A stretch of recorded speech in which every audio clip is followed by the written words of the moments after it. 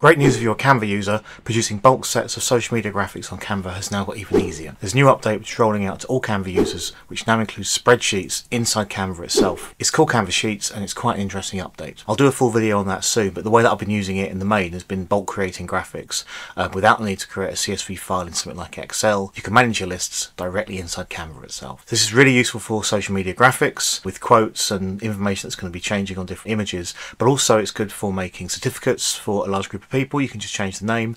You can do name badges and other personalized graphics as well. This is a pro feature, and also you'll need to wait for the update to be rolled out to you. But if you've got it, here's how you do it. Okay, so I am in Canva.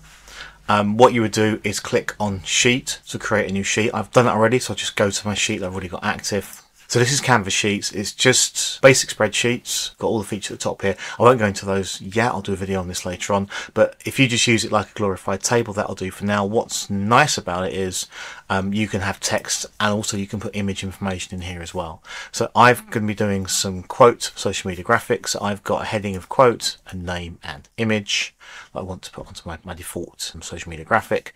So here are my quotes. I've just typed these in.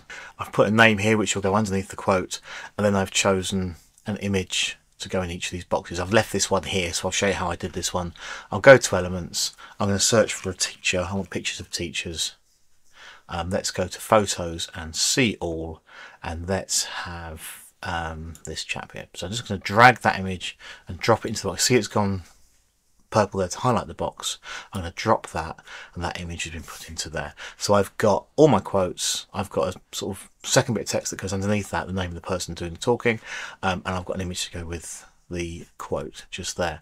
I'm going to highlight all of these, and I want to remove the background from these images, so I can do that all in one go to these pictures. So I've highlighted my row. I've just clicked and dragged. I'll do it again. Click and drag there. Up the top here I can go to BG remover. That will remove the background. If I click that, it'll remove the background to all my pictures in one go. There we go. You can see the image being processed there. And we're done.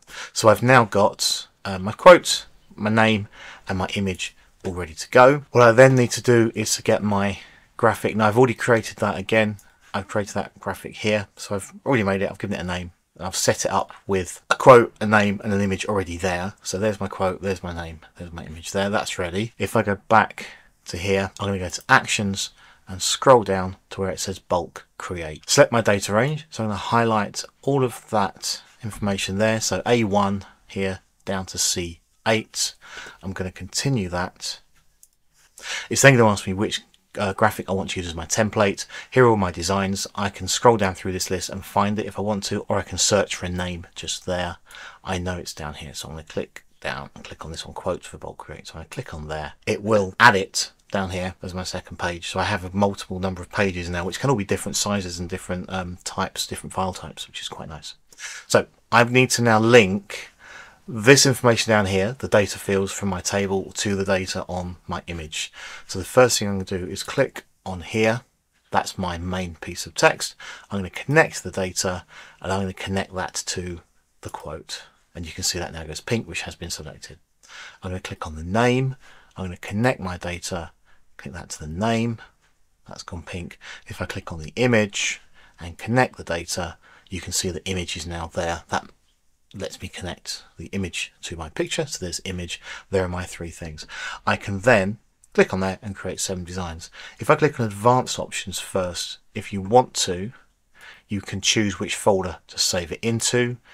You can choose how the name goes. So you could use the data as the name, or the name as a name, if you wanted to as a file name. Also, I'm going to have 7 individual designs, or you could have one design with 7 different pages in there, depending on how you like to deal with your files. If you wanted to, you could take your one design and you can still save that as 7 different graphics, or you've just got 7 individual ones. If you're sharing it through the Canva content calendar, you might find that you want each of them to be a separate file. How you do that is up to you, but you've got the choice there to do that. I'm going to go with multiple pages in one design.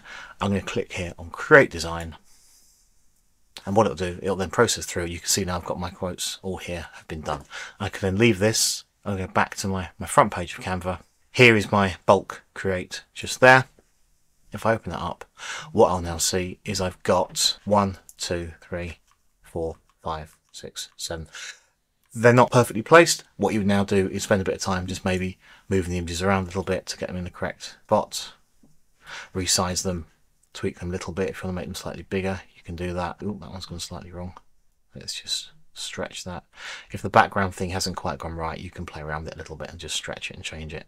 I might want to move some of these around, maybe make the text a little bigger to fit on the screen. But basic principles, it's put them all in.